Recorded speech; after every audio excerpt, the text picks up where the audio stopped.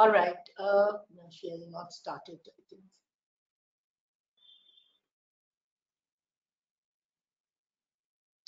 Once you start the recording, let me know.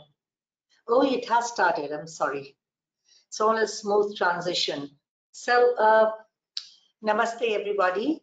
And we are going to continue from where we left off last time. All right. So, let's do the Guru Mantra 3 times. Om Gurave Namah. Om Gurave Namah. Om Gurave Namah. So, namaste, everybody. In the first session, we discussed the importance of the Tithi Lord when it is associated with Ketu, or when the 7th Lord is associated with Ketu, or when the Tithi Lord is associated with the 8th Lord, because the 8th Lord is like Ketu. And we saw that in all those cases, Ketu has a shunya effect on the water. The water evaporates and a marriage becomes problematic. Either there is no marriage, or inside the marriage, we feel that it is a much more spiritual or friendly path, or there is a lot of huge suffering in it. We ended this discussion, and after that, the next section, which was actually allotted to be discussed today, I had just raised the issue, and I think I just spoke for 5 minutes on the counting of marriage. And I believe from what I heard from a couple of you that the screen also had got frozen. So probably that was a nimitta, because I was not supposed to start it last class. That session is for today. So we will go over that, the rules, and we will go over a lot of charts and the complexities that arises therefrom. And the second thing that I'm going to do is address some questions. So since I did not address questions last time, I'm going to address questions here. So I have 1 or 2 questions which address certain major areas. So I have incorporated that in my talk. And if there are any more major questions, not like very minor ones, but major ones, so those I will address in the talk today. And any minor ones, we can always discuss it in the forum. So after having talked about marriages going shunya, relationships going shunya, no water, all smoke and fire, and we discuss the horoscopes of very spiritual souls, right? Who though were married but then left, or who were married and there was no marriage, and some people who had left sansar since there were a few 4 or 5 year old children. So we have examined all of this. Now we're going to examine the other side, and that is what happens when there are multiple marriages. Okay, and in that context, we are going to study the principle of the village technique of counting the number of marriages. So I'm going to straight away go to that section. Okay. So now the basic rule that we did, it's very simple actually. We need to check the Rashi where the 7th Lord is placed. And I'm talking about the Rashi Chakra, the D1 chart. And then I will need to check the Rashi of this 7th Lord in the Navamsha. Okay. So I'm not examining the 7th Lord of the Navamsha. My only focus is the 7th Lord of the Rashi chart. Which sign is it in D1 and which sign is it in Navamsha? So the sign it is in D1, I will call that sign A. And the sign that it is in Navamsha, I will call that sign B. And I will count from A to B. And that number is supposed to give me the number of marriages. All right. Now there are many factors, riders, modifications to this, which I'm going to go over. So a question comes in, what do we mean by marriages? Marriages, of course, as we count, whether from Upapada, whether, for any other purposes from the Rashi chart, it only includes committed and serious relationships, which should last for at least for the duration of 1 year. Minimally for the duration of 1 year, if you seriously like somebody, even though they may not, you need not have moved in with the person or lived with the person, but you seriously like somebody, you are committed to the person, you really wanted that this relationship should go somewhere, maybe towards a marriage or a commitment if this works out. Perhaps it hasn't worked out beyond a year, well and good. Okay. Sometimes it happens, and this was actually brought up by Deborah because this works in a horoscope. And she said that though I had X number of relations which were serious, but I only felt like as if 3 or 4 of them were the real relationship. They felt like marriages. So then the number also fitted in over there. It has happened to another person's chart, a friend's chart I was looking at. And actually, I was seeing this with Guruji, and that person has had, before she got married, she's had 3 major relationships. So with marriage, it should be 4. But I think in the count, it is showing 3. So then he pointed out to me that it's very probably that actually only 3 of these relationships, all right, 2 of the 3 relationships prior to the marriage were actually like a marriage. Maybe one of them was nothing, but maybe just a college infatuation. Maybe the person was with the spouse for a long time, but the relationship was very spurious. There was nothing much in it. It never felt like a marriage to the person native concerned. So though native technically has 4 marriages, but in reality it was actually 3. And then if you consider parivartanas, it can also get reduced to 2. So we do have to take this into consideration.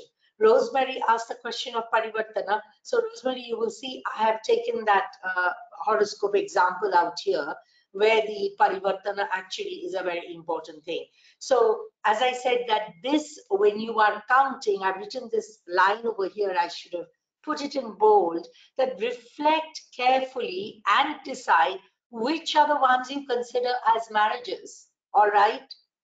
Which are the ones? So you can say that, okay, I was with a person for 5 years or 3 years, but it was really no connection of mind or soul or body. I didn't even feel that it was a marriage. And somehow in your mind, if it wasn't, maybe you are not counting as that. And maybe you had another relationship which was just for 1 year, and that was very serious, very committed, very karmic. So that would definitely count. So I hope this is a very important point, because I think most of the time I get questions like this, and I think even in the forum we get questions like this, is that, oh, but I had 5 marriages and 4 are showing, or I had 6 major relationships but 5 are showing. But then if you think, you'll see that that makes sense, that actually those 5 were real. Sometimes the actual marriages also show up. Okay. The second thing that you must keep in mind over here is your Navamsha. Is your Navamsha rectified? All right. Of course, we are counting Rashi to Rashi. So in that sense, the Navamsha rectification should not matter so much. But what about your Rashi chart? Some people have horoscopes with with the ascendant degree at 1 degree something, right? 0 degree something. So this is perhaps another tool for you to examine which lagna you are. Many of you have your Rashi lagnas in such minute borders, and you're so confused. Doing this rectification is a very huge process, because you have to go through all aspects of your life. But this is another tool that you can rectify it with. Okay.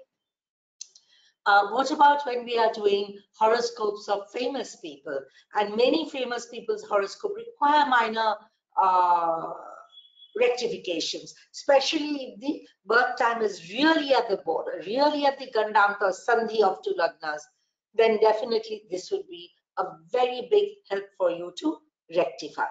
Okay, so let us go on to the first chart, which I had very briefly, glossed over in the last session, because as I said, this topic was reserved for today's session.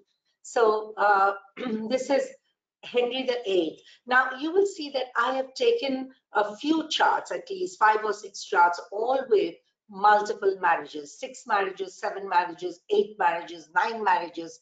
I have taken cases like that.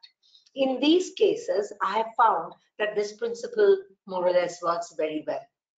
Okay. In many other cases, you have to be sure of the birth time. You have to be sure of the rectification if there are public figures. Okay. If it is, of course, they are horoscopes belonging to you or maybe to your family members, where the birth time is more or less known. Okay, but you may have to do some minor rectification. You can look into it. In all these cases that I'm going to put up to you, you would see a very interesting part that in many cases, the Tithi Lord is the 7th Lord. Right? What does this mean, the Tithi Lord is the 7th Lord? See, when we were doing the first factor, when we were talking about the Ketu factor, there we were seeing that the Tithi Lord is either associated, Yuti.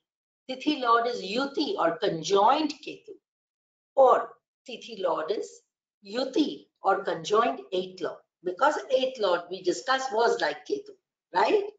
So when this Yuti is there, we are seeing that we are getting a spectrum of marriages which are like no marriages.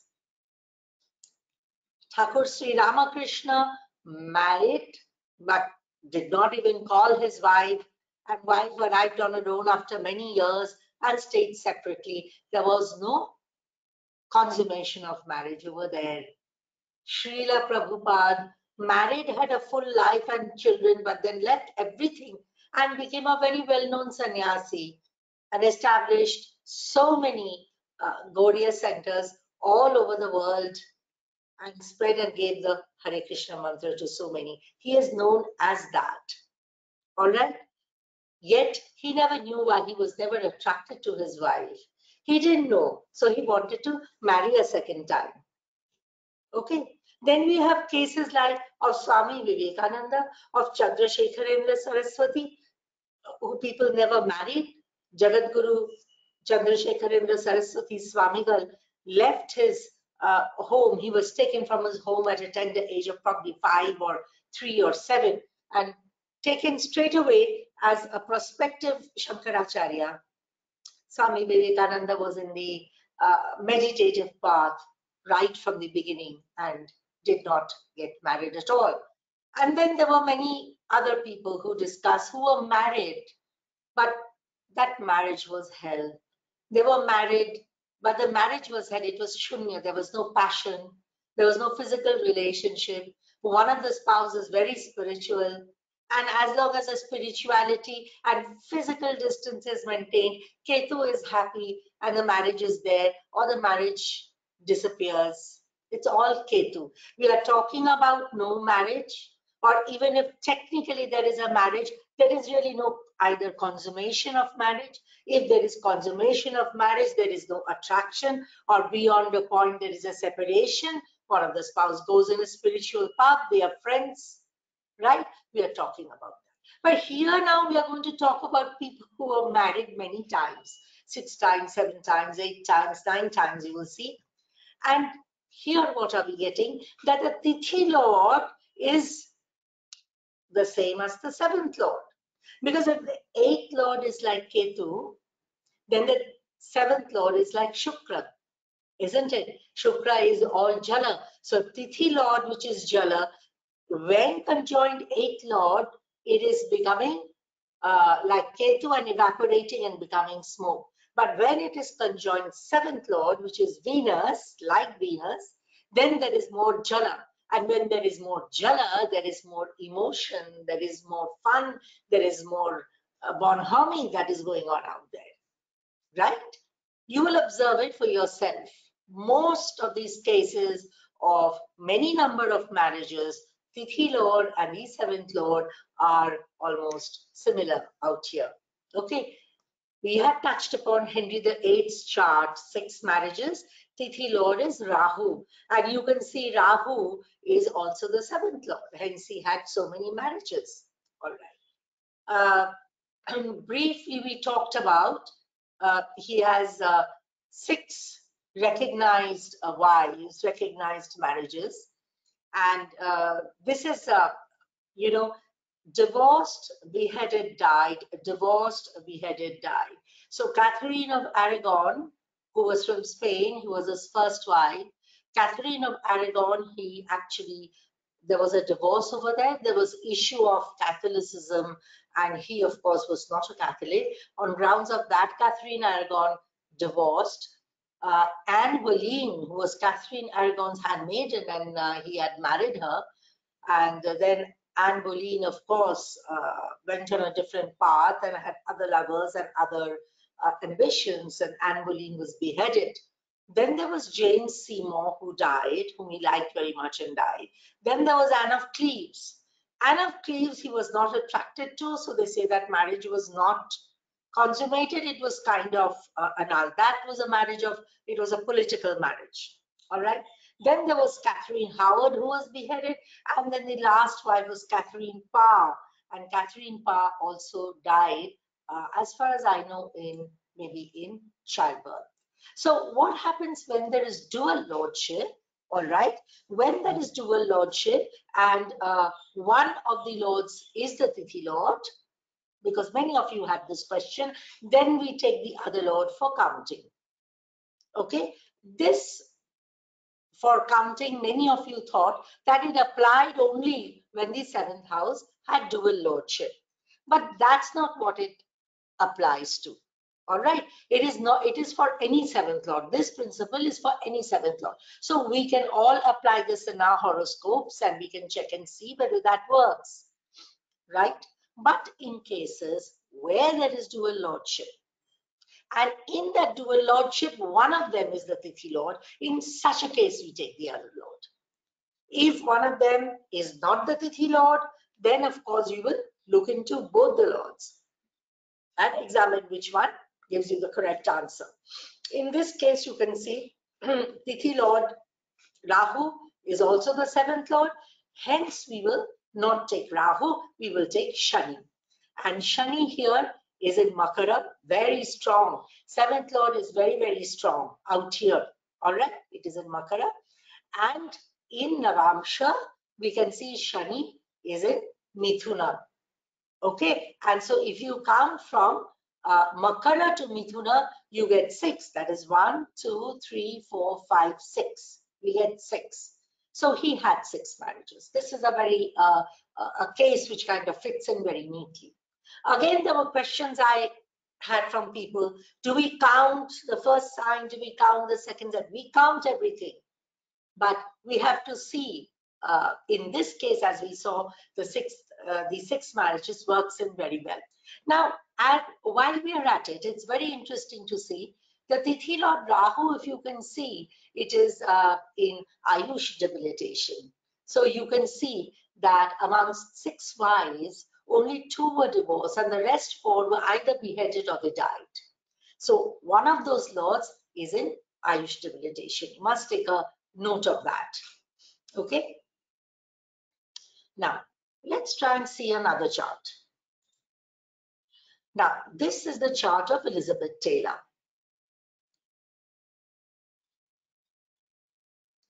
Elizabeth Taylor's Tithi Lord, as you can see, is Shukra. Krishna Shashti, lorded by Venus. Again, in this case, the 7th Lord is the Tithi Lord.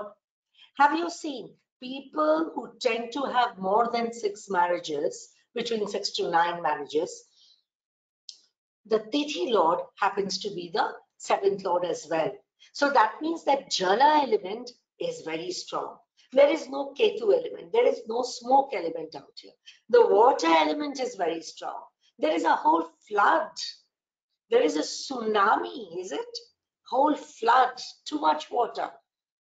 Again, in the same case, if Venus is the Tithi Lord, then I will not take Venus, but I will take Chandra or Moon, because we take Moon to be the co-lord of Taurus. Many of you may not be aware of that.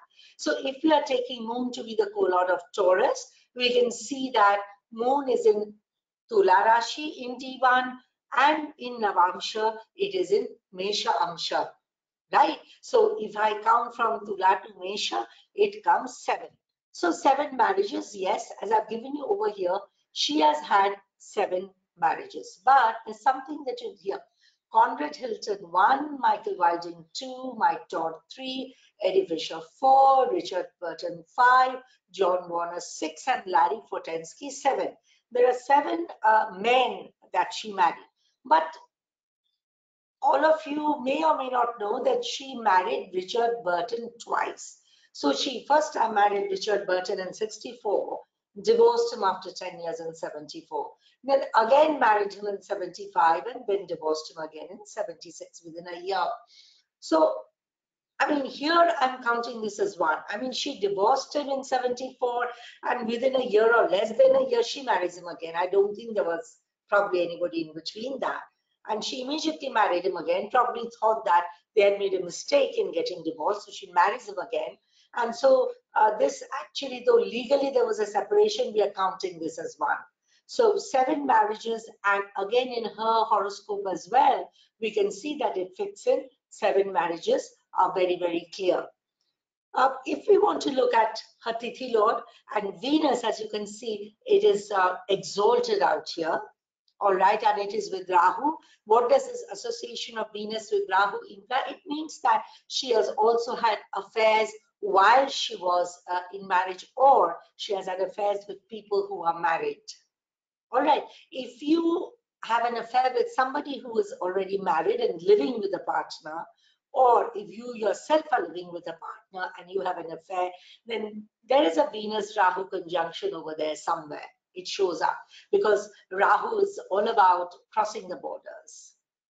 Okay, so in this horoscope also, we can see that this has worked out. Now, interestingly, you know, these are just extra points to sort of kind of draw your attention to. You can see that Venus is in the 5th house of love. The 5th house is considered the 5th house of love. So Panchama Shukra. And we can see Chandra has gone to the 12th house. Now, Chandra, per se, Moon in the 12th house is not a very good placement. We consider the placement of Moon in the 6th house, 8th house, and 12th house to be not desirable, right? For many things, for our health, longevity, for a good life. But whereas we also know that the 12th house, grahas in the 12th house, the lord of the 12th house, these grahas can give us marriage. And why does it give us marriage? Because the 12th house is also the nuptial bed. You know, the nakshatra, the Bhadrapadas over there, the 2 nakshatras, they actually show 2 components of a bed. And that bed can not only be the death bed and the hospital bed, but it is also the marriage bed. So the bed pleasures and the kind of sexual relationship you have is seen over there. And that is why we often say that if those graha, that is a graha in the 12th house, or graha of the 12th lord itself, that is the priest, that planet is very eager to see that you get married to your partner.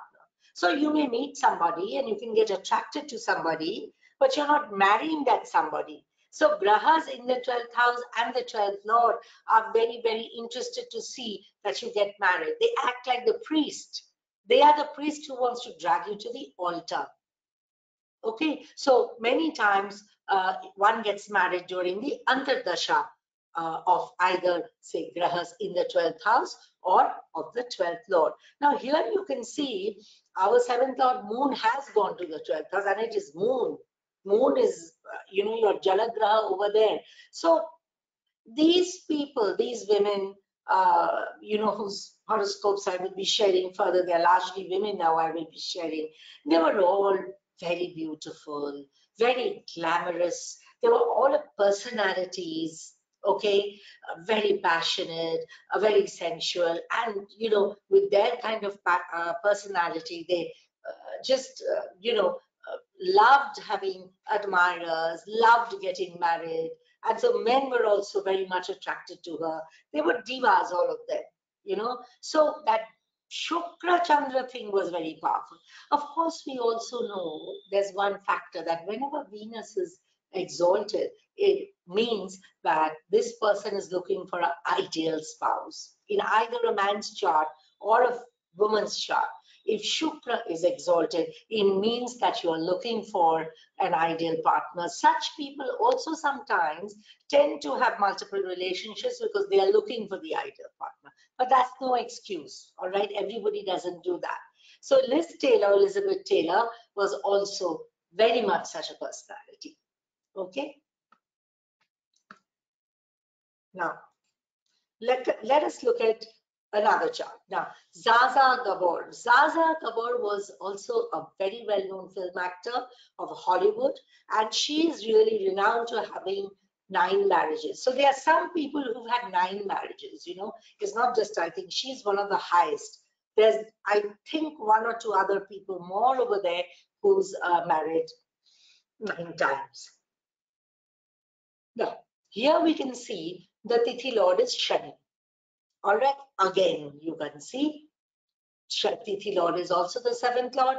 So you can see marriages more than 6 times. This is the 3rd horoscope we are seeing, where the Tithi Lord is also the 7th Lord. Okay. So now, if Tithi Lord is the 7th Lord, and here also, just like Liz Taylor, that Graha, Shani, 7th Lord, and Tithi Lord has gone to, 7th Lord has gone to the 12th house. So we have to take the other Lord, right? And the other Lord in this case is Rahu. Now here you can see Rahu is in Dhanu Rashi. And in Navamsha, all right, Rahu is in Scorpio. So that means if you are going to count from Dhanu to Scorpio, we are getting the number 12. Okay. But she was married 9 times. Plus, there was an affair with a stepson who was the son of one of her spouses. So these are like kind of declared 10 relationships. But how do we know? My question is that maybe there were 2 other relationships which were very serious and which were like marriages, but she didn't get married to them. Maybe it was there, isn't it? Because if somebody has such a strong yoga for multiple marriages, and I actually really wanted to share her quotes with you all, and she said that I love being married. I just love being married. I just love having men around me, and I love cooking for them. So she was again also, as you can see from the picture, very beautiful. They were all larger than life personality, all very attractive. And she says, my whole life is about marriages, and she just enjoyed it. She never get tired. Now there are people who can hardly deal with one marriage. And here she is hopping from marriage to marriage to marriage, perfectly happy and perfectly delighted. So my point is, this is my question, and I think, so one of her spouses, you can see the names out here of her marriages that I've got to you. Here you can see her second marriage was with Conrad Hilton Sr.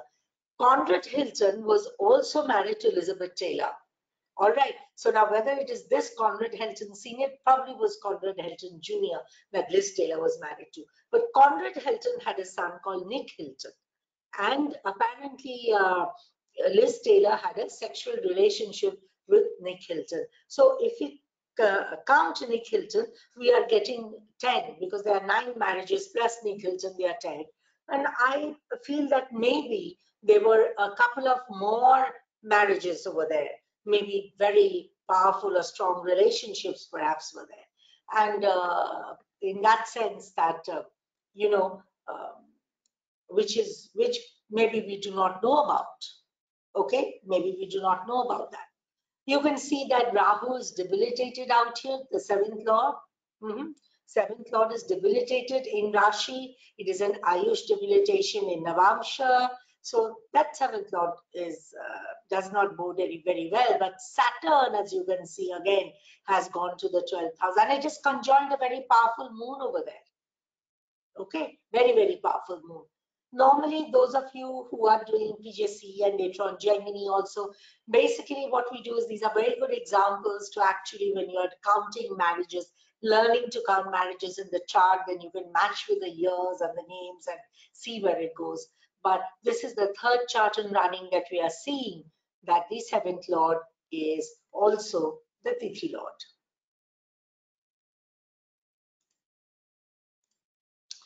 Now, this is another case of 9 marriages. This is a very beautiful actor called Jennifer O'Neill.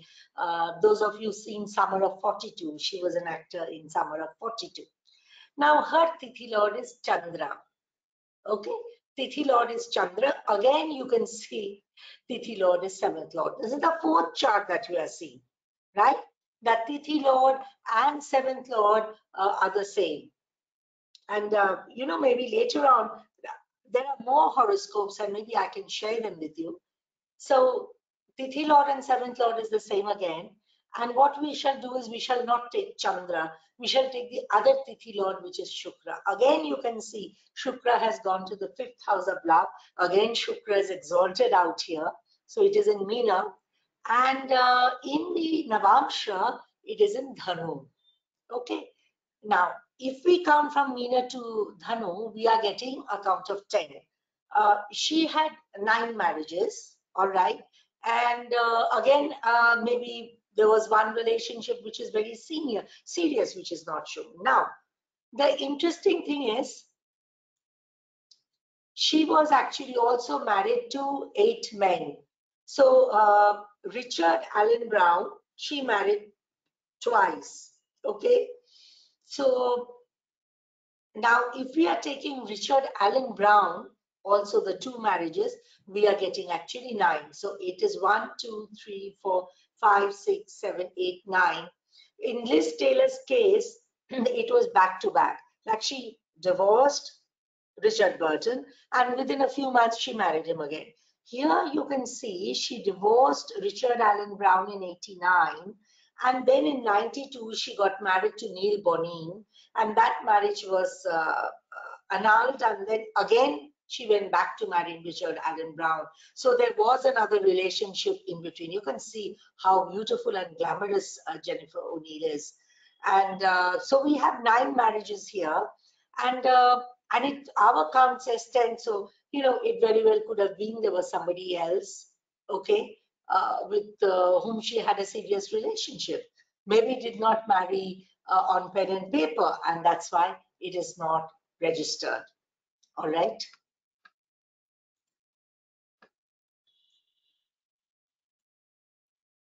So you can see here, Venus is exalted in the 5th house, and you can see that the Chandra has gone into the 8th. That kind of also shows that breakages of marriages, a lot of divorces, a lot of separation, maybe deaths, those kind of things. Okay.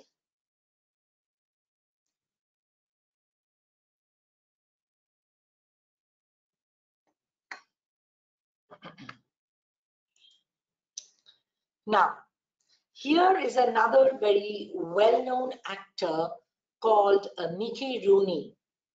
Now, Mickey Rooney again had 8 marriages. We can see that the Tithi Lord is Mangal. Here, the Tithi Lord, okay, here the Tithi Lord and the 7th Lord is not the same. But the Tithi Lord is very strong. It is in the 12th house. And it is the 12th Lord in the 12th house. It is Swashetra, so it's pretty strong out there. We have seen that in multiple cases that the Tithi Lord has gone to the 12th house also. So we have to take the 7th Lord as Buddha, Mercury, and Mercury is there in Kanya, in Virgo. And in Navamsha, Mercury is there in Mithuna, right? Again, we are getting a count of 10. If we count from Virgo to Gemini, we are getting a count of 10. But on pen and paper here, we have about 8 marriages. So my question here would be that, these people who are, getting so many marriages, like 7 marriages, 8 marriages, 9 marriages, how are you actually counting? That means you are getting into relationships with so many people. You are actually living with them and having a samsara with so many people. So obviously there may be a couple of 2 or 3 more on the side who you probably had a torrid affair with, but you lived with, probably thought you'd get married to, but it didn't work out. So it's not mentioned here because it was not a legal marriage. So it can be that there were a couple of other serious relationships.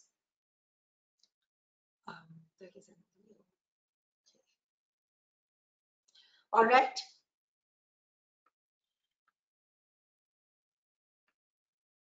And if we want to see the condition of the Tithi Lord, I told you that the Tithi Lord is very well placed in Scorpio.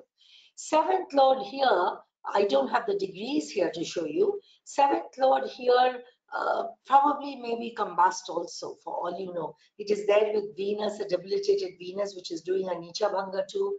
And it is very powerful. You can see that it is in Kanya Rashi, in the Rashi chart, and in Mithuna. So it's a very powerful Mercury, and which means that he was a very good actor.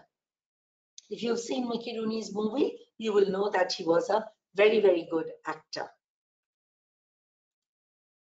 Okay, now here I decided to also bring forward to you Srila Prabhupada's horoscope. All right. If you look at Srila Prabhupada's horoscope, he was married, right? He was married. He lived with Radharani Devi, and he had 5 children. So, and it was only much, much later that he gave up his job, sold his factories, etc., and that he came back and he became a sannyasi. Now, his Tithi Lord out here is Surya. We had studied how the Tithi Lord is conjoined Ketu, so we are not going to go to that part of the discussion. We will examine his 7th Lord, and we see his 7th Lord is in Virgo. And in Navamsha, his 7th Lord is in Mars. So if it is in Virgo and we count from Virgo to Mars, then it comes to 8. So in no way that, this actually matches, because he was only married once. And he got married, when he was about 20, 21, he was still a student. So, but if you look very carefully, you will see that there is a parivartana between Mars and Mercury.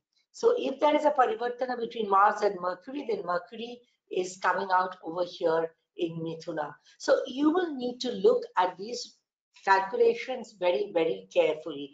And you will also need to see the other parts of the chart. In this horoscopes, in what you first need to see, if the Tithi Lord or the 7th Lord is Yuti Ketu, because then that factor is very strong and is going to override other things. Okay, it is going to override other things because that effect is very powerful. For example, like in Srila Prabhupada's case, it is extremely powerful because it is in the 9th house. The Tithi Lord is the 9th Lord Surya in Swashetra in its own sign. And conjoined, you can see an almost exalted Ketu out there. So the powerful, it is very, very powerful out here. Okay, so this combination has overridden all other combinations. So that is why when he married his wife was very young, and he didn't find her attractive. He said there was nothing wrong with her. She was a very faithful lady, but he did not wish to marry her.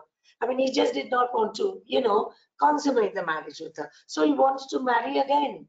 And his father said no. So he eventually settled down with her. He had several children with her. He was very caught up with the family business. Eventually, the family business went bankrupt and it all became Ketu. He tried. He really tried, and he opened and reopened, his factories, but they never worked out. All right. And these factories completely, they became bankrupt and it had to shut up. And much later, of course, he took Diksha.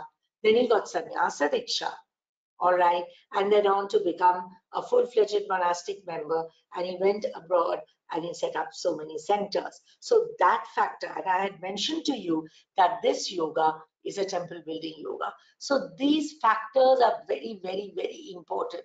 And don't forget that Rahu is also his Atmakaraka. Very important.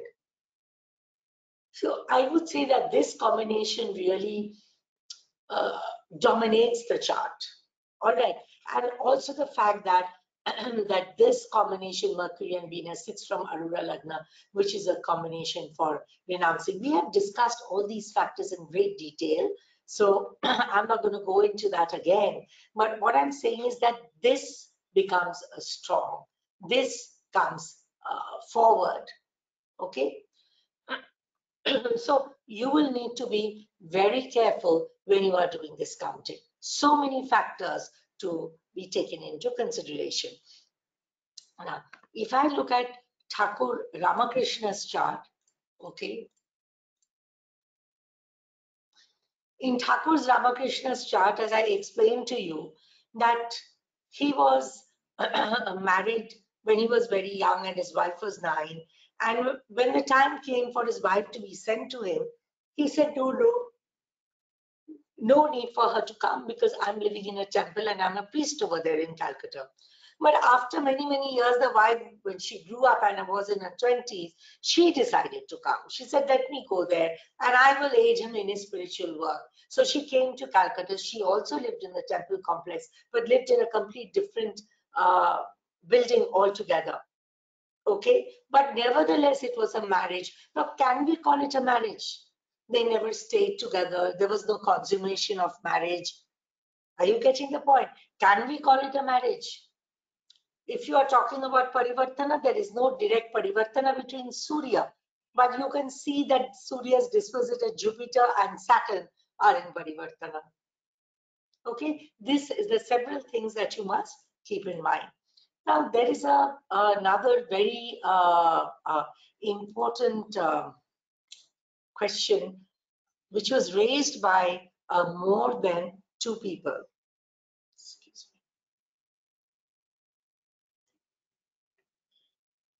me. And this question was that when we discussed about the impact of Ketu, right, how everything becomes a smoke out there, everything becomes Shunya, 2 or 3 people asked me, what is the remedy? Now for this, I need to go a little bit in depth. Of course, it would need to be tailor-made according to a horoscope. But one very primary remedy is that the dichotomy here, or the opposition over here, is between Shukra and Ketu. All right, Shukra and Ketu is the pair who are opposed to each other.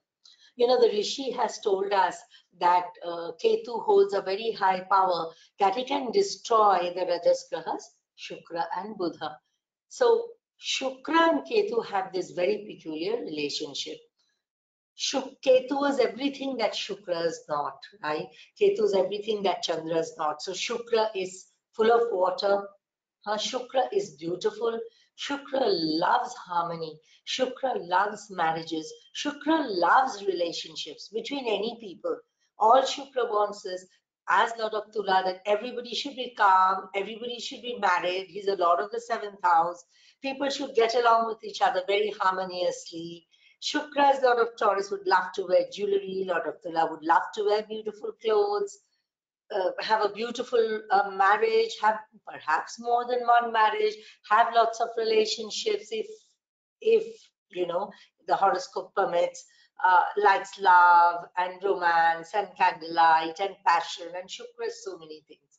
Ketu is absolutely the opposite. If you read Parashara, you will read the description that Ketu wears tattered clothes, where Shukra loves to wear beautiful clothes, have many clothes. I have 300 shirts, I have 100 shoes, I have 200 beautiful dresses. They're all beautiful, all with beautiful colors. I love to dress up.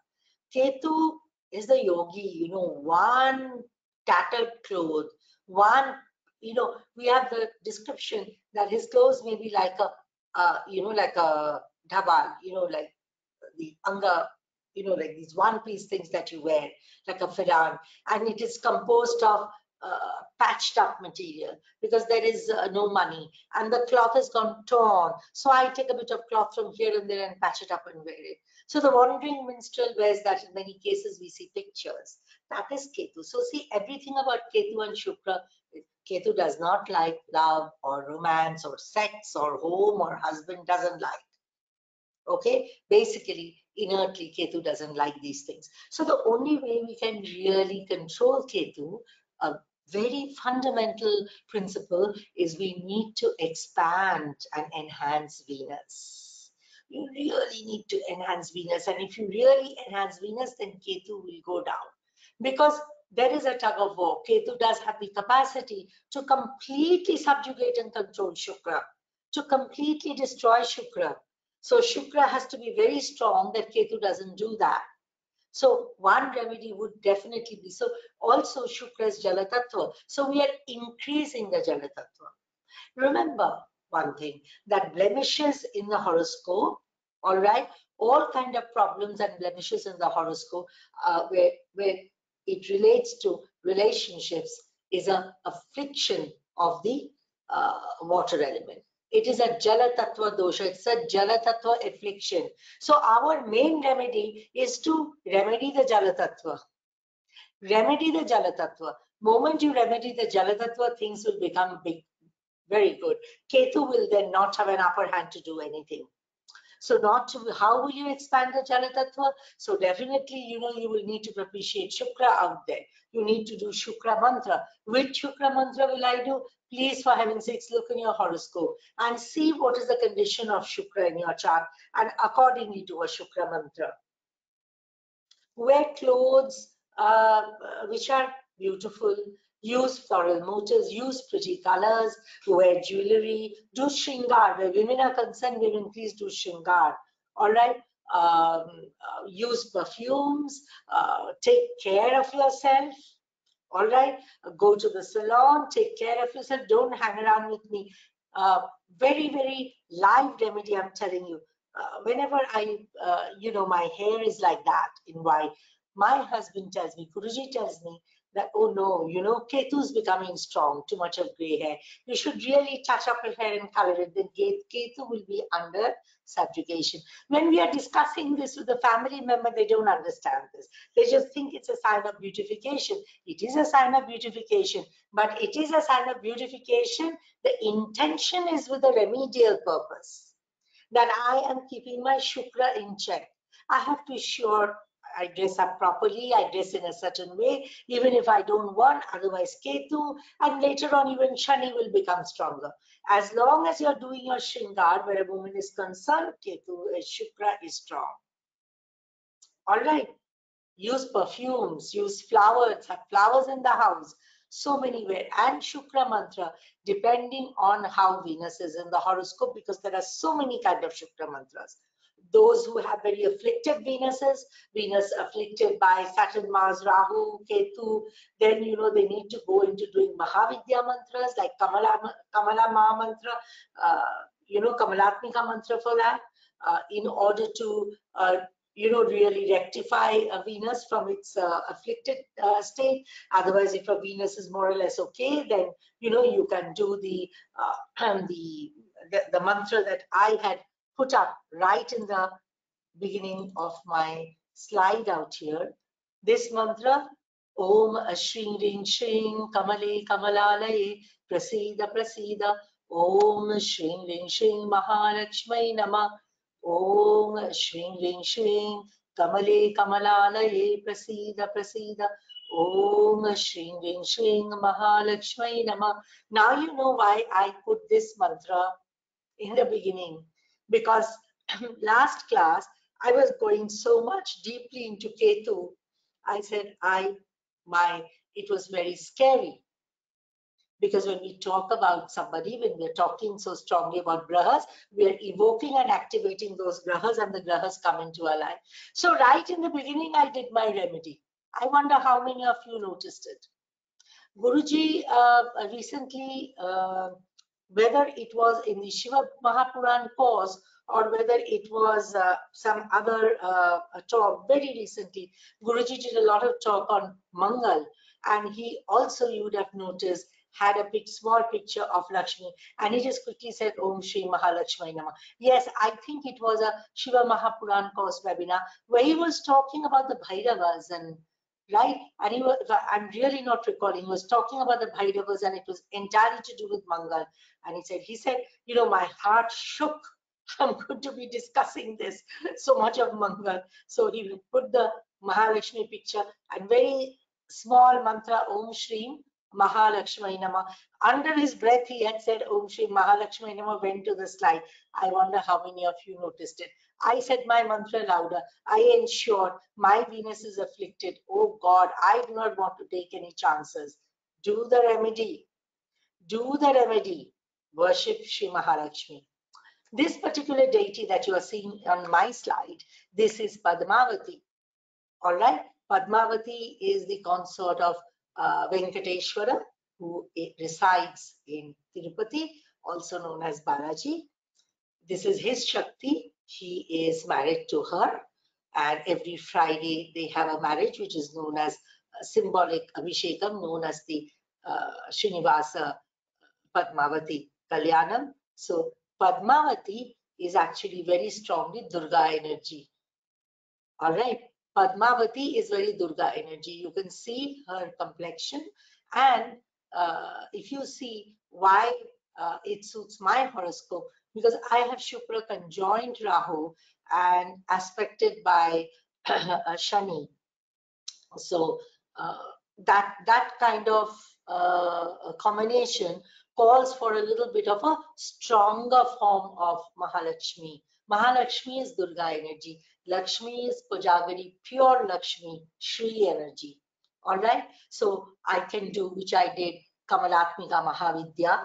So what happens in your Rashi chart? If your Shukra it has the Graha Drishti, or the conjunction of two or more natural malefics, like between Rahu, Ketu, Shani, Mangal. Okay, and if, especially if it is either the 8th lord or the Atmakaraka, you can definitely go ahead and just do the Kamalatmika mantra. Those who are Jyotishis and in the field of doing mantras, and those of you know already, they can even do the sadhana. Otherwise, sadhana is not advised for everybody. The mantra is very, very important. So you can do Om, Aim, Rim, Shrim, Tim, Haso, Jagat Prasutte. So the Jagat Prasuti mantra can be done. All right. Otherwise, this form of Padmavati is also a Durga energy. Shukra with any of these planets, natural malefics, you can do this. Om Shrim Rim Shrim Kamale Kamalalaye Prasida Prasida Om Shrim Rim Shrim Mahalakshmi Nama. This is one of the most beautiful mantras for Kamala Lakshmi. Beautiful mantra of Lakshmi. Again, Durga Rupa, very beautiful. This mantra anybody can do, and they say Sakshat Lakshmi appears out there. If you can't do, you can just do Om Shri Mahalakshmi Nama. All right. Those of you cannot do, just do Om Shri Mahalakshmi Nama. But you will need to worship Lakshmi in order to control Ketu. There is absolutely no way out. And it's very beautiful. We are discussing this today on a Friday. Okay. Venus is said to be really, if we are talking in another aspect, a Mahavidya kind of energy, but in a more direct Devata categorization, Venus represents Lakshmi. Okay. Venus's Mool mantra is Shreem. And it is very interesting that Shreem is also the Graha Bija for Chandra. And it is the Moola mantra for Lakshmi. But then Lakshmi and Chandra actually were born almost together during the churning of the ocean in Samudra Mantana. So Lakshmi is also known as Chandra Sahodari. Sahodari means sibling. So she's the sibling of Chandra. So a sibling of Chandra, her Mool mantra is Shri. One of her main Mool mantras is Shri, and it is the Graha Bija for Chandra also. If you recite, if you do the meditation on Shri Bija, they say all the malefic, especially those who have Venus afflicted by Mars, right? If you have Venus afflicted by Mars, if you have Mars afflicting your 7th house, Mars in 7th house, Mars have Drishti on 7th house, kind of Manglik kind of doshas, then the very prime remedy or mantra for that would be if you do Shri Bija meditation. Shrim Bija meditation will completely cleanse the seventh house, and it's a very good remedy for Mangal, which is an MKS, or any Mangal which is really damaging your Venus. Okay, so the remedy would be to empower Shukra. And I give you practical lifestyle remedies, the kind of clothes you wear, do shringar, use perfumes, wear jewelry, focus on your clothes, buy more clothes, all right, entertain people, be harmonious in relationships, hold a lunch and dinner party, annam, rice, of rice is signified with rice as well, white rice, have white rice, offer white rice. You can do all these things. Flowers, all right, sugandhim, all this is associated with her. Have much more water element, because after all, we are trying to remedy water. You can have, for us in Delhi and in the entire northern belt, actually, these customers come from Rajasthan. Rajasthan, as you would know, is a desert area. And Delhi is also a semi-desert area. Now the weather of Delhi has changed because with so much of green tree plantation and things like that. So even when the Mughals came, at that time they had this practice, and the Rajputs also had the practice. They would have these huge pots, these huge brass vessels, or they use metal vessels, or you can also have earthen vessels, huge, massive, filled with water in different parts of the house, and they would have rose petals on it and marigold flowers on it, any kind of beautiful flowers on it. This has become, of course, now a trend. So in here, if you go for marriage celebration, marriage is very big in India. In marriage celebrations, you will see these things, but this is the practice. And in Delhi also, this practice is followed a lot. If you go to people's houses, they do it. I also do it because being a very dry, semi-arid region, we are trying to create more moisture, and we put water. Now, why I'm saying this, that this is transferable also into a Shukra Jalatattva remedy. Have beautiful crystal vases, and put water in it, put a drop of some perfume in it, and put flowers and petals in it. Do not light the candle on it. This is a little bit of a Gandanta dosha that happens. So for you all, no candles on it, but you can have this at your entrances, in your sitting rooms, in critical junctures of your houses. All right, it's a very, very beautiful thing. But you must be aware that these water should never get stagnant. That is another remedy. So especially for those of you who do puja, ensure that you're changing the water that is in the Achman Patra that you're offering to the deity. That water must be changed once a day in the morning when you're doing puja. Otherwise, the waters become stagnant. Stagnant waters afflicted Shukra. Okay, many people, traditional families, would have very big swimming pools. We know of a house in Orissa, a huge swimming pool. Huge, it was like an Olympic size length and depth, And then, there was water, nobody was using it. The children fled the roost, and that water hardly got cleaned or changed. And that was stagnated swimming pool, stagnant water. So no stagnant water. Nowhere should water be stagnated. Water should always flow, always should be fresh, right? No afflictions to Jala. Jala afflictions happen so much at Vastu level. That is why I'm taking the time out to mentioning this. So it's like not just about, chanting the mantras of Lakshmi, but you must do this Vastu correction where water Jala Tattva is concerned. You have to remove the affliction to Jala Tattva. Nowhere should you have stale water. Water, wherever it's kept, in flask, near your bedside, in your coffee machine, maybe, I don't know, wherever it is, it needs to be changed. Flower vases needs to be changed. All right? These are very, very basic remedies for removing the affliction to water tattva, jala tattva, because jala is there everywhere in our house. Ensure that in your bathroom, in your kitchen, the water is flowing properly. There are no blockages over there, no sediments over there. We want the water to flow properly. But, and here is my catch to you, that water should not overflow. It should not flood. It should not be a tsunami. Look at Zaza Gabor, tsunami, too much of water. That's why we do not like Chandra in the 7th house. Too much Jala, too much Jala. So you'll have too much of relationships. Jala has to be balanced. All right, jala has to be balanced. It cannot be less and it cannot be too much that it has created such a wave that it has flooded you, multiple relationships flooded you. That's a wave of tsunami. We do not wish for a tsunami because a tsunami can cause destructions, right? I'm going to take some questions now. Let me just open the Telegram and I need to all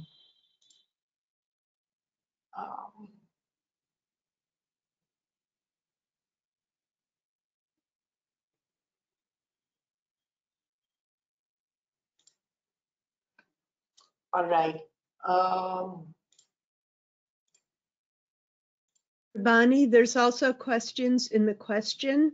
Do you want me to post them into Telegram or I think, Can you see them? I can't see the questions. I couldn't see it last time either. Okay. I can only see your messages, not okay. the audience messages. I don't know why this is. I'm going to paste them in the chat or in the Telegram group for you. Okay, do it in the chat. Let me pause my screen sharing for a second. Yeah, let me, please put it in the Telegram. Okay, there you go.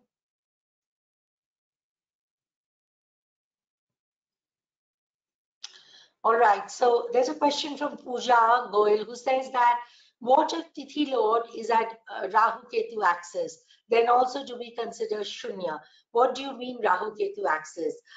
Pooja, see, I'm very particular in saying that the Tithi Lord should be conjoined Ketu. So if Tithi Lord is conjoined Ketu, it is in the Rahu Ketu axis, isn't it? Did you listen to the first session of the lecture? Because I don't wish to repeat it. I have discussed this in great detail. Those who are born on Amavasya, so if Rahu is at 2A. No, Pooja, I think you've not heard the first part of the lecture. Today's talk was just a continuation and finishing the topic and discussing charts and discussing more taking questions. But I think you have not heard.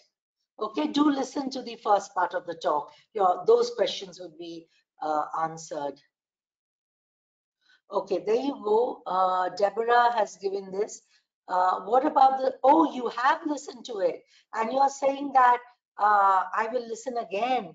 So if you've listened to it, Pooja, we did so many charts last time and I talked about it many times. And I said it happens when 7th Lord is conjoined Ketu. So if 7th Lord is conjoined Ketu, that is the principle we were talking, then automatically it's in the Rahu Ketu axis, isn't it? Because Rahu is always 7 from Ketu. So that's the reason why I didn't quite understand your question. She's typing something in answer. All right.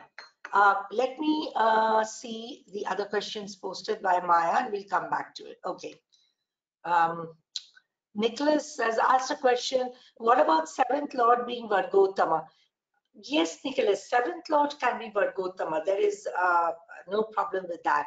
7th Lord Vargottama is means that that particular graha is very good.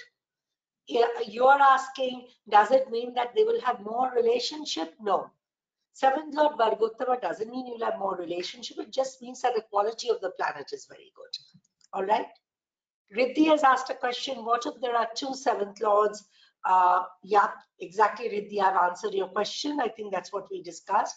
Liliana has asked a question. If Venus is exalted and in the 6th from air, is this also multiple marriages? Venus exalted, no conjunction. No, Liliana, you've raised a very, very important question. See, I'm glad because, you know, Deborah, these questions cannot be answered written.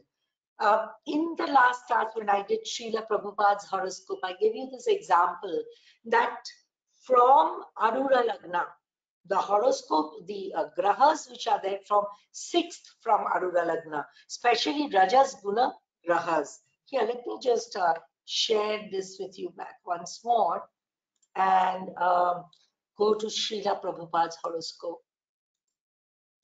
Okay, there you go. See what happens. You can see Mercury and Venus is in the 6th from Arura Lagna. Grahas which are there in 6th from Arura Lagna are actually given up. They are renounced. Here, what is being renounced? Mercury and Venus. What is Mercury and Venus? Mercury and Venus are the Rajas Grahas. All right. Here, what is the Rajas that Mercury and Venus are indicating? Venus is indicating love, sex, romance, marriage, right? And Mercury is indicating work, profession, work, job, money, our karma. It is said that when you are taking sannyas, these are the two things primarily that you're giving up. You are giving up your karma. We have people, you know, who have been vice presidents of banks and things like that, who have given up their job and then taken sannyas. You can enter and do karma as a seva while in a mutt. In the mutt, if today the mutt has a hospital, a charitable hospital, you are a doctor who's given up your practice and you are in the mutt and you are actually working as a doctor from the mutt, which is fine. But if you are working as a doctor in a hospital and getting a salary, no, that is you are in a karma bhumi. You are in the karmic land. You're dealing with money, you're earning money, and you're having a profession. Similarly, if you're married, then that relationship is there. Even if there is no sex, you may be very close to the person. You may have responsibilities for the person. You can't give it up. But of course, celibacy is a very, very crucial indicator.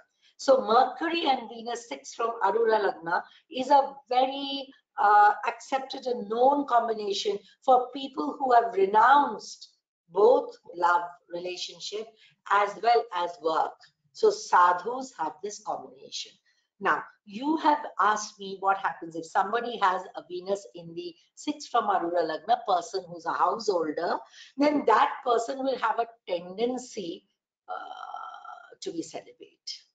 Will have a tendency to move away from Venus, move away, say even inside a marriage. If such a person is also married, such a person will not indulge too much in romance, not indulge too much in passion, not indulge too much in physical relationship, would want to give it up. They may do it, but will want to give it up. All right? Will want to have nothing to do with it. Will try to move away. Now, if Shukra is exalted, then that's a double whammy out there. Because I told you that people who have Shukra exalted are actually looking for a very ideal partner. They are looking for somebody who's very, very ideal. So you're looking for God, right? So if you have, as a woman, Venus exalted in a horoscope, you are looking for God to get married. If you're a man with Venus exalted in your horoscope, you are looking for a goddess to get married. So you're hopping from relationship to relationship because you can't find the goddess. Goddess in every sense. I mean, I just don't mean goddess in looks, but really a goddess with that kind of values. Why?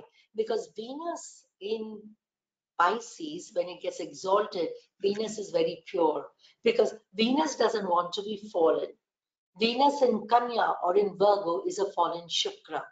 All right, it says that almost the extreme is of indulging in prostitution, where it is always wanting to become very pure.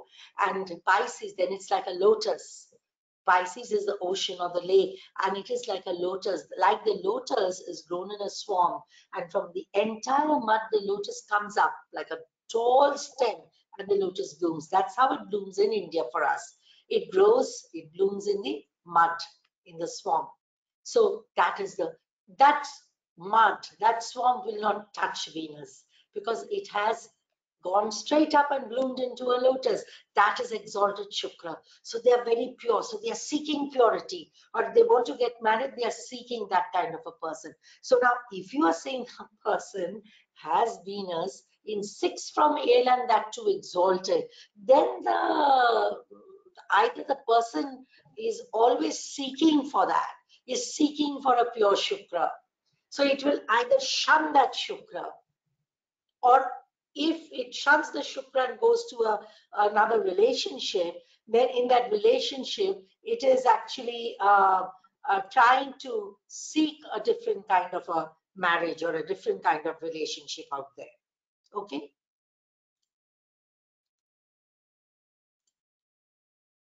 Where has the question gone? Okay, I hope that answers your question, Liliana.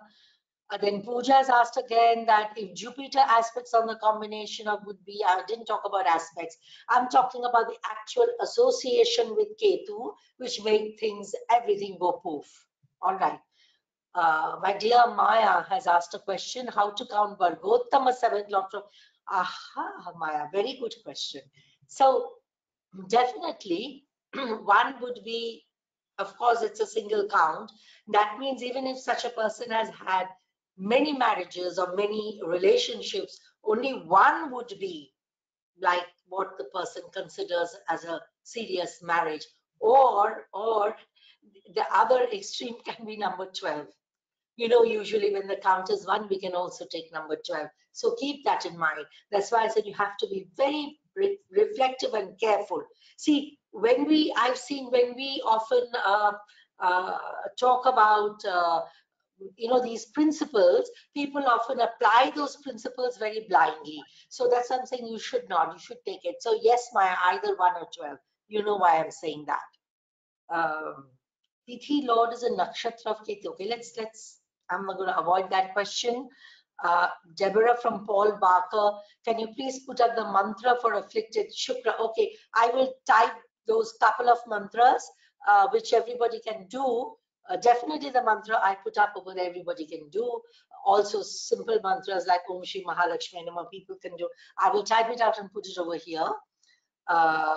Okay, a question from Sonam. Installing a fountain, aquarium, or a picture of a river or sea would also help improve Jala Tattva. Very good question, Sonam. Also, preferably in the southeast direction as Venus gets exalted in another. Okay, Sonam. 2 questions. Yes. Installing a fountain. Beautiful. Fountain is very, very nice. Aquarium, you are also having fishes over there. So that is Ketu, but that's okay. Picture of river or sea, yes. But you need to be very careful that that water in the fountain and aquarium is constantly cleansed and kept clean. You see, moment water is not kept clean, then Shukra gets afflicted. And believe me, amongst everything where Vastu gets affected, Vastu of Jala, Vastu of water is very critical. So first part of the question, yes. Second part of the question, no. Southeast direction is called the Agneya Kona. That is the Agni Kona. That is where we should ideally have our kitchen. A fire lit in the southeast direction is very good. But Jala over there, no, Jala is not good. Jala is good in the northern directions, okay? You have Venus MKS, so you're asking Venus in MKS, you should do Avatara mantras over there. You need to see, have you examined your Tithi Lord? And what is your Tithi Lord anyway? Your Tithi Lord is Moon, right? So you need to examine Moon, and you have Moon here in the 9th house. There is the Rishti of Mangal, and there is the Rishti of Rahu. So there is an affliction to your Chandra, right? Although it is in Swashetra in Navamsha. So you need to do some remedy for the Moon over there. Moon is also a source of water. And if you want to take your 7th lords, which is Saturn and Rahu, then Saturn is here with a bunch of planets. You need to look into this a little bit. And it is Neecha. Your Shani is not that great because it's Neecha in Navamsha. So that doesn't go very well. But I think I discussed your chart in the group after the first session. And I told you, which you are not willing to accept, Sonam. 7th Lord Rahu has gone to the 8th, forming a Guru Chandala Yoga. I told you that this itself is the primary problem in the horoscope. All right, you really need to do a remedy for this. And the Jala Tattva remedies for MKS Shukra, no, not so much. But yes, Shukra is also afflicted by Mangal, but not by either Rahu or Saturn. Okay, but yes, if you want to do a remedy for Venus because it is a Karaka for the 7th house, definitely you can do it. In addition, you see, see, Sonam's question on horoscope would be actually very, very interesting in the sense that when she had put up a chart in the group after, the first session that we had, and straight away in her case that I saw, yes, a Tithi Lord Chandra is afflicted. It is afflicted by Mangal and Rahu, all right. But you see here, the 7th Lord has gone to the 8th house, which is a very bad combination we discussed. And I told you that that is the Guru Chandala Yoga, the 8th Lord and 7th Lord together in the 8th house is Guru Chandala. Guru Chandala is not at all a good combination. I don't think I would look at anything else in the chart. For me, this is bad enough. So what she should do is definitely, she would need to do mantra and remedies for this. She would also need to do Kumbha Vivaha. Okay, she will need to do a mantra for this Guru Chandala combination. All right. Karaka of 7th house is in Marana Karak Sthana. That is also gone. Okay, so she has all these multiple combination, although Venus is very nice in Navamsha in Taurus. So definitely she needs to do a package of remedies. One other 7th Lord Saturn, not that great. I think it is in some not a very happy nakshatra and is debilitated in Navamsha. Definitely, and the Tithi Lord is afflicted as well.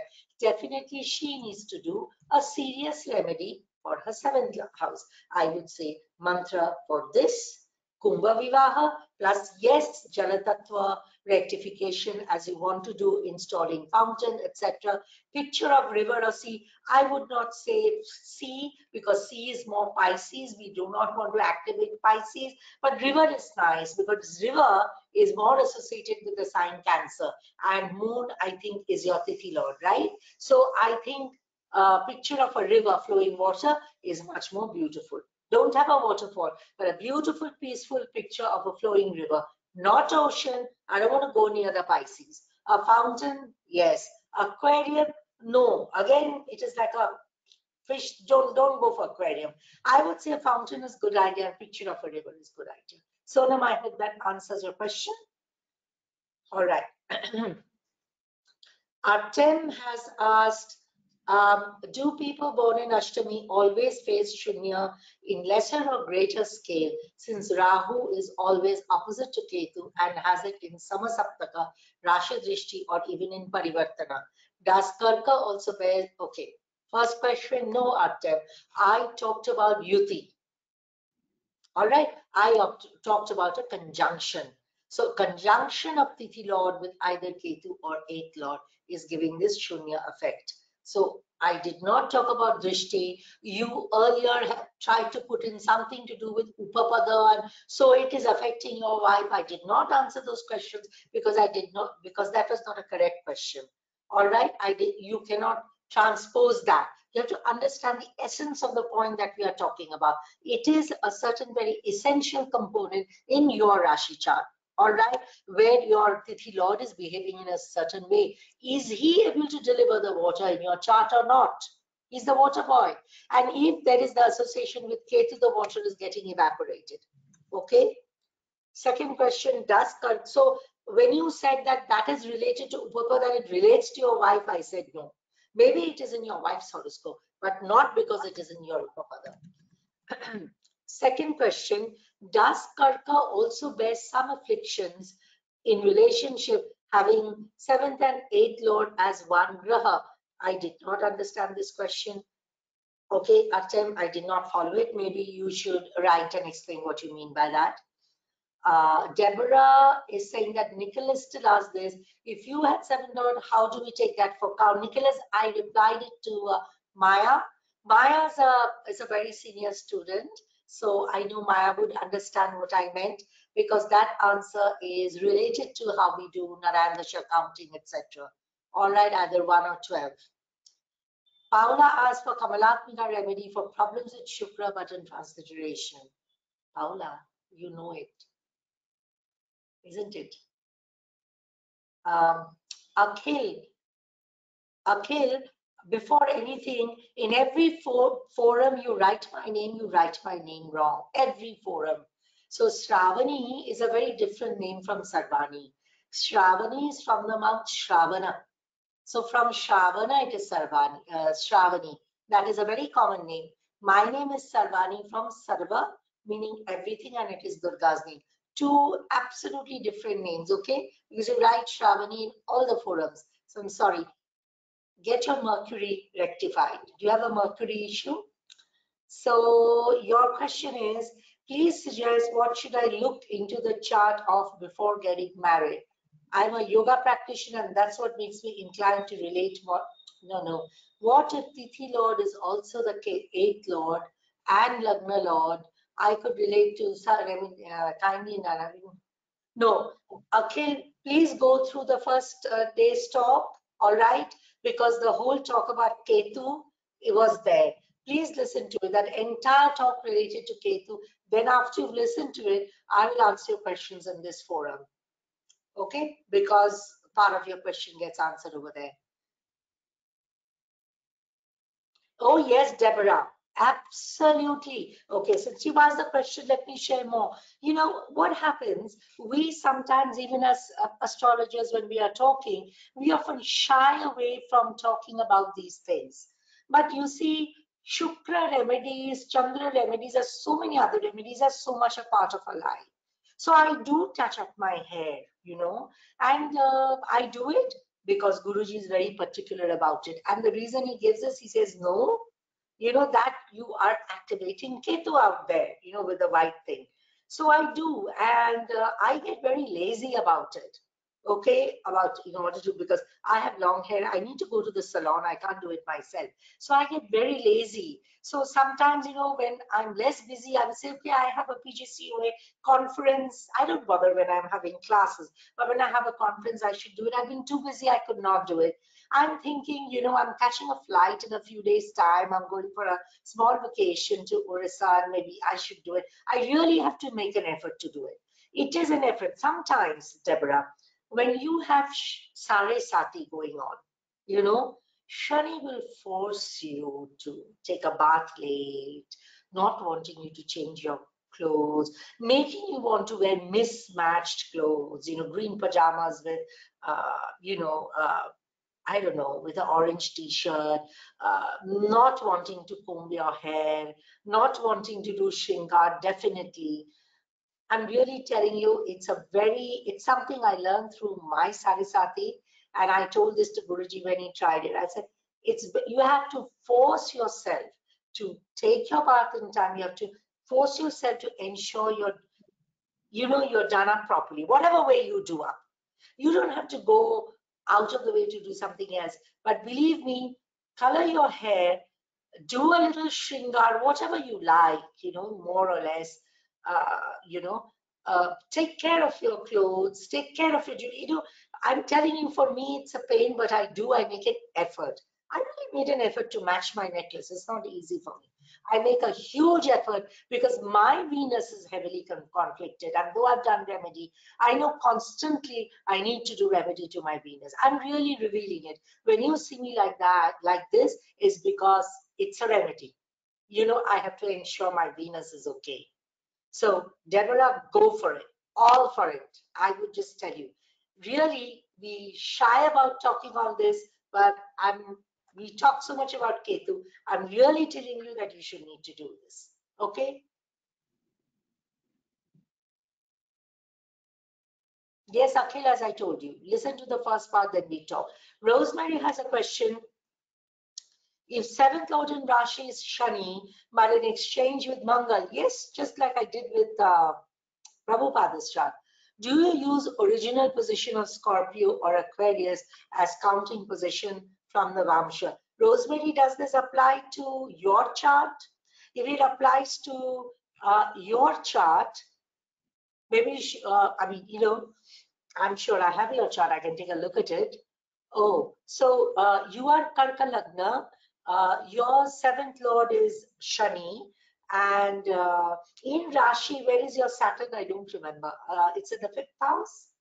Is your Saturn in the 5th house in Rashi? If it is in the 5th house, then it'll be 7, 8, 4, 5, 6. It'll be in Scorpio, right? And then where is it in Navamsha? If you can just tell me, Rosemary, where is it in the Rashi and where is it in the Navamsha? I think your Saturn is in there. She's writing. Let me just wait to get her answer. Let me answer Rosemary. I think Rosemary's Saturn, she's Karka Lagna. All right. So her Saturn, I think, is in the 5th house. That means it's in Scorpio. So let us see. But I definitely don't remember where it is in Navamsha. Rosemary, in Navamsha, it is in Leo. Okay, but where is it in Rashi chart? Where is it in the Rashi chart? Quickly, Rosemary, faster. Yes, Rashi in Scorpio. See, I remember you have Saturn in the 5th house. So Rashi is in Scorpio and Navamsha, it is in Leo. That's the natal thing. So then if we count from Scorpio to Leo, that becomes 11, right? So now you are saying there is a parivartana in Navamsha with Surya. So it has gone to Makara. Is it in Makara?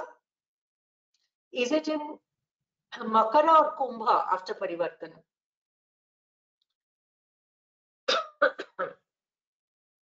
In Aquarius. All right. It is in Aquarius. So you need to, yes, count from Scorpio to Aquarius, 8, 9, 10, 11, 4. I think, Rosemary, I know your number of marriages. I think that works for you, roughly, more or less, right? Yes, Deborah, if you really want to improve your Venus, it's hard work, but do it. Oh, my put together is a complete, it's a secret I'm giving away today. It's completely a very, very pronounced effort. Very pronounced effort on my part. On Guruji's part, it is not a pronounced effort. Guruji is very particular of how he is in public. He has Shukra in Navamsha Lagna. He has Shukra in Kona, in Rashi. His Shukra is very nice. It may be Kambas, but in Navamsha Lagna, it's very nice. So he is very particular. So it's very interesting. I have become a little bit more conscious and particular because of him. Otherwise, I like to be lazy, very lazy. You know, when I met him, I used to have a little bit more of a Ketu look just out of laziness. So he forced me. I used to wear a Ketu ring. He took it off. He said, your Shukra will get, subjugated. He didn't let me wear a cat's eye. And he forced me on this, that to wear brighter colors, wear the jewelry, wear shoes, buy bags. I mean, can you imagine there are women who do that? And I mean, for me, it was enforced on me, and it's really a pain when I'm packing my bag and going somewhere. Really, I'm really, really revealing the private part of my life to you. Huge Venus activity goes on there. Riddhi says, can you explain the meaning of the word Shringar? Okay. Shringar is a Sanskrit word. Shringar is a rasa. You know, there are sapta rasas, there are 7 rasas. Shringar is one rasa. Shringar means love. All right. So is the love. But Shringar, along with the love, also means the beautification a woman does for her love. So the skin care that you do, the makeup that you put, how you do your hair, all right, the jewelry you put, the clothes you put, that is Shringar. That every day after my bath, I'm applying cream to my face, I'm putting kajal in my eyes or kohl in my eyes, I'm putting sindoor, I'm putting bindi, I'm putting powder, maybe I'm putting makeup also, I'm combing my hair, doing my hair, I'm touching perfume, that is Shringar. For a man, maybe he's combing his hair, he's putting, men also use perfume, putting their perfume, ensure they're properly dressed. That's called Shringar. Shringar is, Rosie, that was your question also. Shringar, yes, is Shringar a rasa? So with that is associated with the rasa of love. It's a very strong Sanskrit word, Shringara rasa. Okay?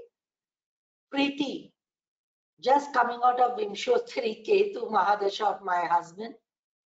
Oh, interesting line you said, Preeti. Coming out of Vimshottari Ketu, MD of my husband. No, your husband is running or finishing Ketu Mahadasha. So I can relate to all the Shukra talk and the need for it. It needs uplifting at home and me. Yes, Okay, you're welcome, Preeti. Dhumavati worship. See, Vijay, why do you want to do Dhumavati worship? I'm very interested to know this.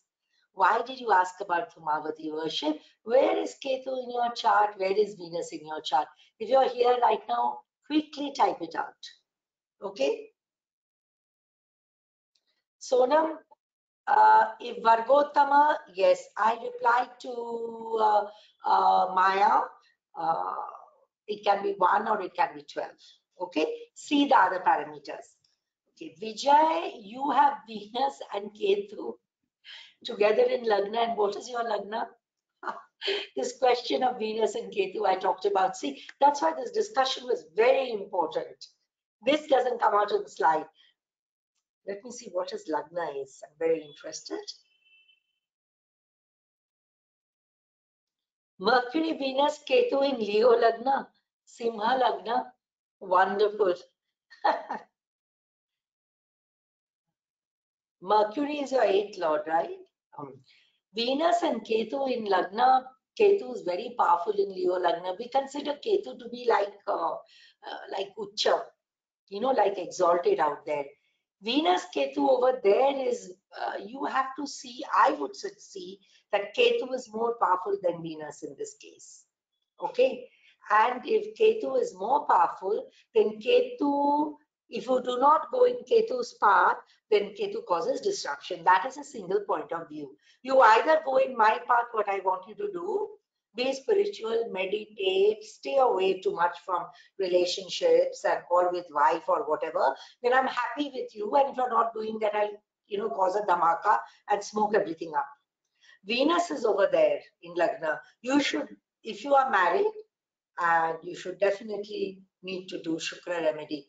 Shukra, as in Lagna, is a Shubha Graha. Mercury is over there. Maybe you need to do Mercury Venus remedy. Okay. I would be very interested if you put up your horoscope up in the group. You are facing the Venus Ketu that I was talking about to everybody right now. Okay. Nita, okay, can relate to. I'm Taurus Lagna, Mars and MKS. God. So Ketu becomes the 7th lord, and my 8th lord Jupiter is the Tithi lord. Ketu is dominating the chart, but my Venus is in Digbala and Vargottama. So I've been doing all the Venus. Yes, Mita. Venus is very important for you. So Vijay, I would love to see your chart. Look at Vijay. We were talking about Venus and Ketu and this Venus and Ketu. So Venus-Ketu relationship is very, very interesting. Very. And as I said, Saturn-Venus relationship is very different, which when Saturn is strong, Saturn and Venus together with each other, Saturn is a very cold planet. Saturn also does not like physical relationship. Many people with Shani and Shukra together, Shani Shukra Inupapada, Shani Inupapada, there is a tendency, there is a coldness that is different. There is not much passion. Either the native or the native spouse, they do not like to have too much of sexual encounters. Frigidity, things are frozen. That aspect is there when Saturn and Venus are there together.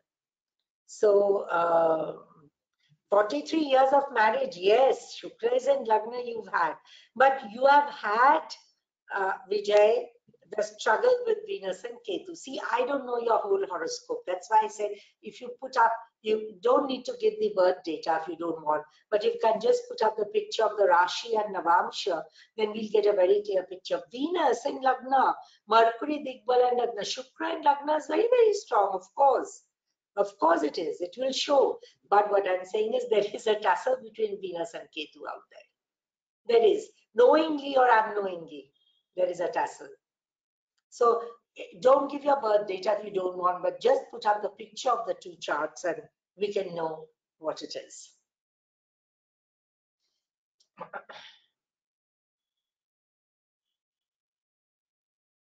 All right.